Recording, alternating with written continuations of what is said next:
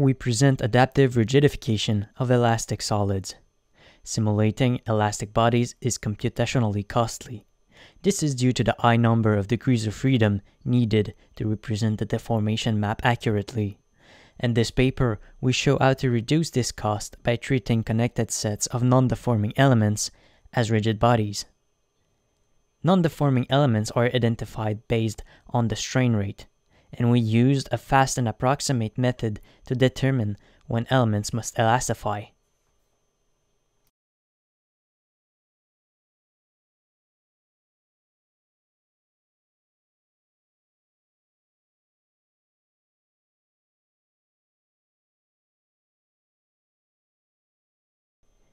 Here is a slow motion video where we plot the histograms of the strain rate and approximate strain rate.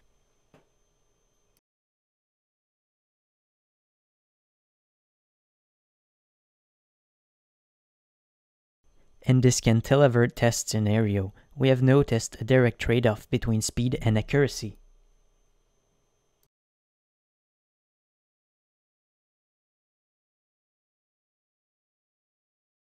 The elastification threshold allows the user to set the level of details according to their needs.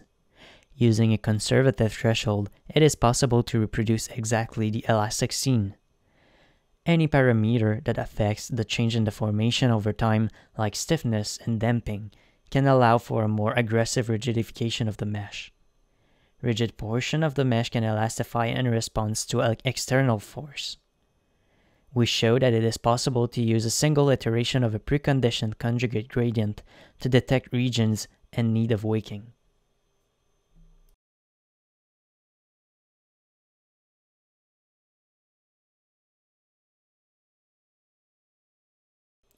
Our method supports local elastification and rigidification in response to external forces, such as those arising from contacts.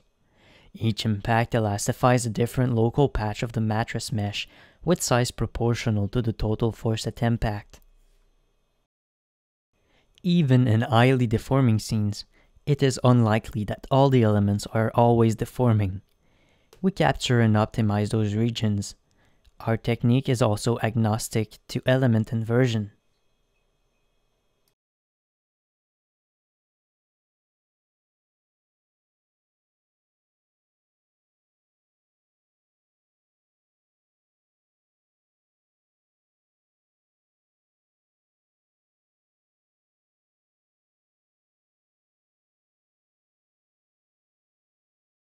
In demonstration of the local capabilities of this method, take a look at the tentacles of this octopus. Enjoy the elastifying tentacle as we pull on it.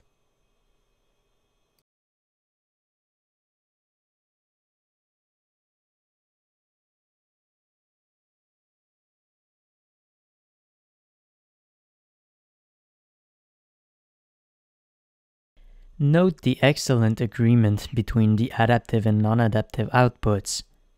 Our technique works well on objects with heterogeneous materials. This wheel has a stiff steel hub and a rubber-like tire. Notice that the hub remains rigid for most of this animation.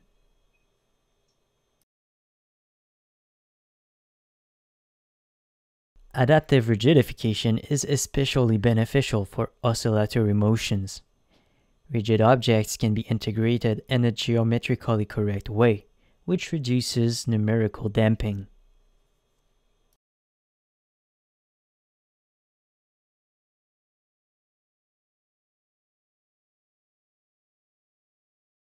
Compared to other techniques, adaptive rigidification allows for moving objects to be optimized.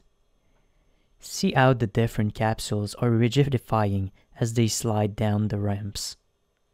Note that the pills are made out of heterogeneous materials. We add an orange tint to show rigidified regions.